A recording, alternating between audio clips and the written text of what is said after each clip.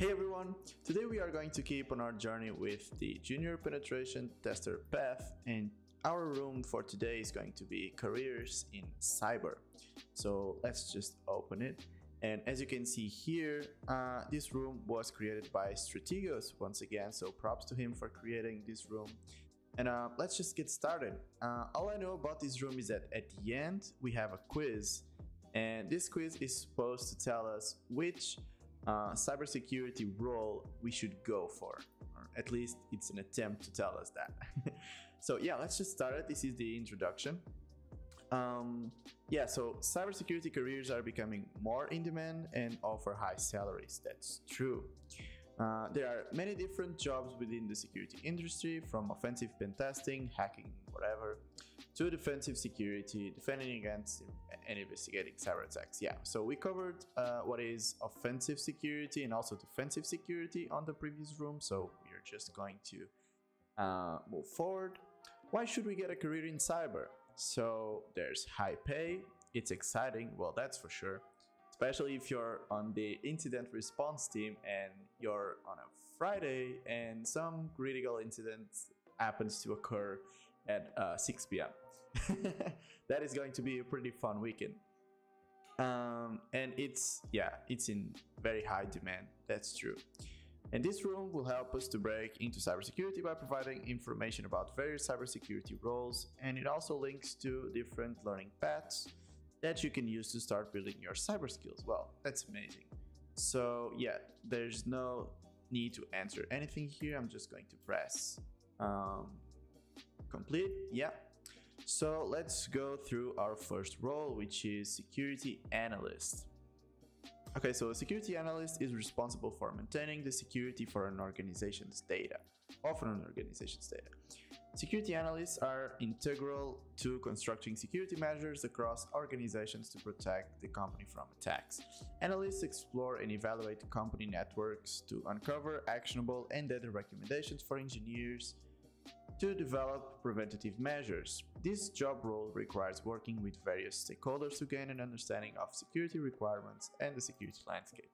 So these will be the main responsibilities for a security analyst: working with various stakeholders to analyze the cybersecurity throughout the company, compile ongoing reports about the safety of networks, documented security issues and measures taken in response, and develop security plans incorporating research on new attack tools and trends and measures needed across teams to maintain data security.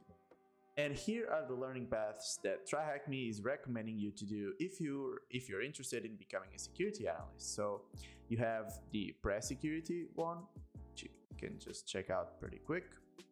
And you can see like each section, what rooms are there and what you can learn, which is pretty nice. And then you also have cyber defense, because security analyst is usually working on the defensive side of things on the blue team.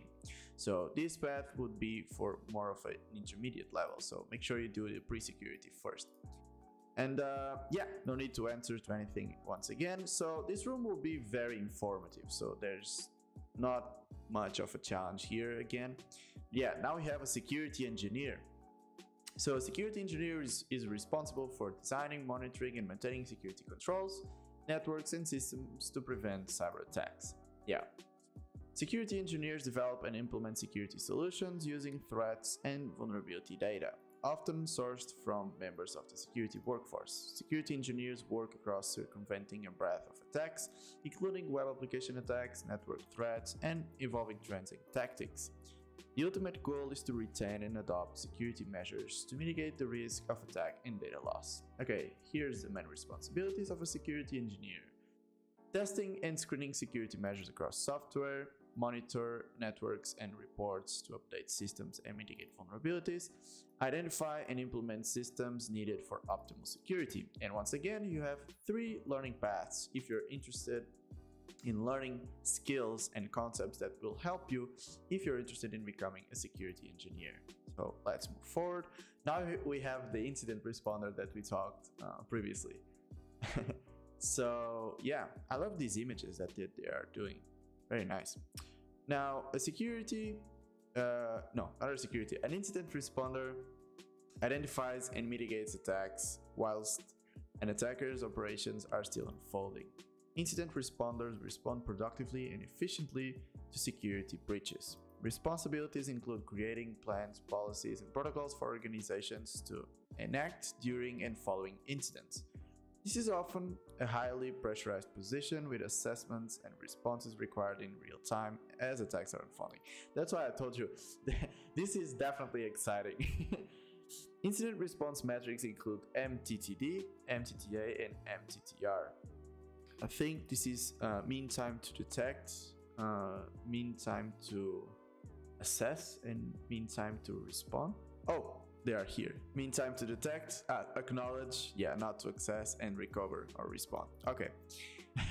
Yeah, I should read it until the end, and then I'll try to guess things. The aim is to achieve a swift and effective response, retain financial standing, and avoid negative breach implications. Ultimately, incident responders protect the company's data, reputation, and financial standing from cyber attacks. Okay. Again, main responsibilities consist of developing and adopting a thorough actionable incident response plan, maintaining strong security best practices and supporting incident response measures, post-incident reporting, and preparation for future attacks, considering learnings and adaptations to take from incidents. Now, again, the learning path that you should do if you're interested in learning more about what incident response is, and if you want to become an incident responser yourself, cyber defense is the learning path to go at the moment. These have been all very focused on the defensive side of things, so I'm curious about the red teaming and offensive side yet to come. Now we have a digital forensics examiner. Okay, so this role is responsible for using digital forensics to investigate incidents and crimes. If you like to play detective, this might be the perfect job. If you are working as a part of law enforcement department, you would be focused on collecting and analyzing evidence to help solve crimes, charging the guilty and exonerating the innocent. On the other hand, if your work falls under defending a company's network, you will be using your forensic skills to analyze incidents such as policy violations. Main responsibilities are collect digital evidence while observing legal procedures, analyze digital evidence to find answers related to the case, and document your findings and report to the case. So they don't have a learning path specifically targeting digital forensic examiners, but I'm sure there are a lot of rooms that you can find here on TryHackMe that explains and talks about forensic concepts. So yeah, now let's go for the malware analyst. Finally, something interesting. I'm joking. So here, a malware analyst's work involves analyzing suspicious programs, discovering what they do, and writing reports about their findings. A malware analyst is sometimes called a reverse engineer, as their core task revolves around converting compiled programs from machine language to readable code, usually in a low-level language. This work requires the malware analyst to have a strong programming background, especially in low-level languages such as assembly language and C language. The ultimate goal is to learn about all the activities that a malicious program carries out, find out how to detect it, and report it. The main responsibilities are carry out static analysis of malicious programs, which entails reverse engineering, also conduct dynamic analysis of malware samples by observing their activities in a controlled environment like a sandbox, and document and report all the findings. Okay, so now let's go for the main one, the penetration tester. Let's go. Let's see if I agree with this. Once again, I love the image. He is really breaking the monitor almost. So the penetration tester is responsible for testing technology products for security loopholes. You may see penetration testing referred to as pen testing and ethical hacking. Penetration tester's job role is to test the security of systems and software within a company. This is achieved through attempts to uncover flaws and vulnerabilities throughout systemized hacking. Penetration testers exploit these vulnerabilities to evaluate the risk in each instance. The company can take these insights to rectify issues to prevent a real-world cyber attack. Yeah, that's pretty accurate. Main responsibilities are conduct tests on computer systems, networks, and web-based applications. Well, not only web-based applications, but okay. perform security assessments, audits, and analyze policies, and also evaluate and reports on insights, recommending actions for attack preventions, and also giving mitigation solutions for every finding. Again, we have the learning paths here for penetration testing. So this is the one that we are doing, the junior penetration tester. And then you also have the offensive pen testing. And I think it's a bit more on the intermediate level. Yeah, exactly. So yeah, I think we will go through that learning path after we are done with the junior penetration tester. So that's complete. And now let's go for the red teamer. A lot of people think that penetration testing is the same thing as red teaming, and it's not.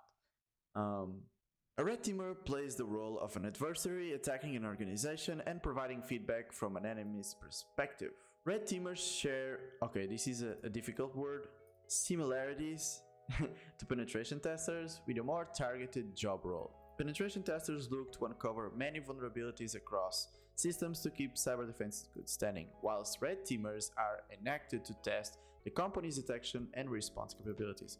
It's very interesting that they take this chance to make a direct comparison between penetration testing and red teaming. That's maybe because a lot of people think they are the same, but they're not. This job role requires imitating cyber criminals' actions, emulating malicious attacks, retaining access, and avoiding detection. A lot of times, when you're doing a penetration test, the security team knows what you're doing and what you're testing. So on the red team, the idea is for you to be stealth and try to avoid it most of the times. And red team assessments can run from up to a month, typically by a team external to the company. They are often best suited to organizations with mature security programs in place. Yeah, usually a red team assessment takes more time than a penetration test. Now, responsibilities.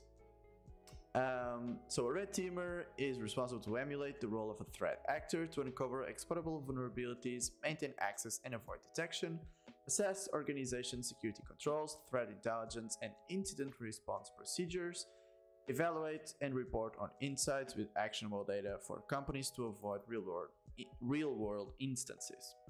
And the learning paths, if you want to be a red teamer, are again the same ones as you should do for a penetration tester role, and you also have a red teamer learning path, which is pretty nice. I think this is very recent. I don't remember seeing this, but yeah, this is awesome. Maybe after the offensive,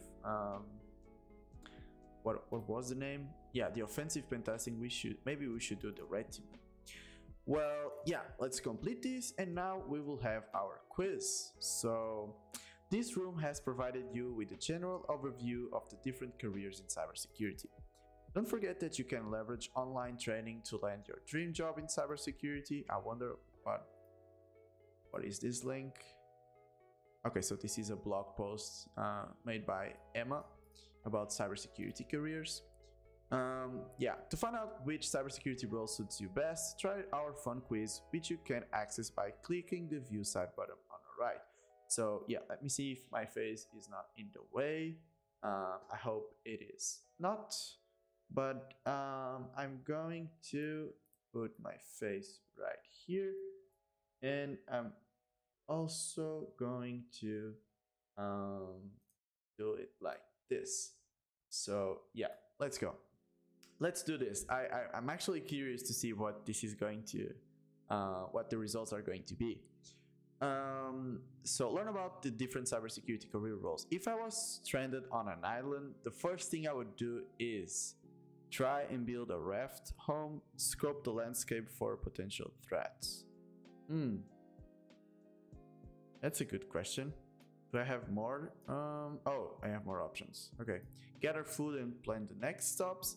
Find a way to send an SOS. Build a secure shelter to prevent potential attacks. This is interesting. I think I would build a shelter first.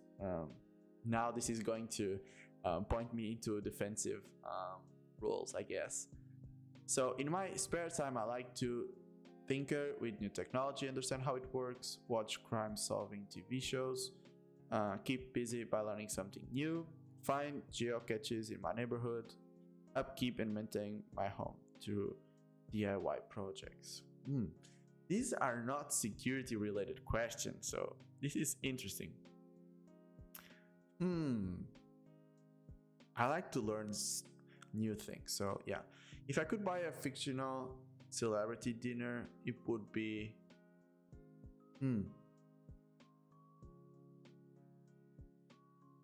I think it would be with, yeah, Tony Stark. My favorite game is, oh wow, I like chess. I'm best described as See, this is so weird. Yeah, I'm very curious. Yeah, this calm under pressure screams incident response. Mischievous should be for red teaming. I can't decide between practical or curious, but I'm going for curious. My favorite movie is, I like Matrix a lot. I'm going for the Matrix. Incident responder, what? Oh wow. I wasn't expecting this. Oh wow. Wait, was this my result or? Yeah, I think it was. This was my result. Oh, it was not. What? Wait. What just happened? Yeah, I think this was my result. Yeah, it was. It was. So yeah, I guess I should have been an incident responder, not a penetration tester. But yeah, so let me just click on complete on this one. And just tell you guys, thank you so much for watching this video. I think the next rooms are going to be more technical, I would say. Let's see what the next room is going to be. Let me just move my face here and put it as it was before. Yeah, there we go. So our next room, walking an application we already did, and content discovery, for some reason we were in the middle of finishing it. So yeah, maybe I have to restart this because I don't even remember starting this room. So yeah, the next rooms are going to be more technical for sure. So yeah, they are just related to web hacking at the beginning. So yeah, these are going to be much more technical, and then we are going to mess with Burp Suite, which is one of the most used tools for web application hacking and also mobile hacking.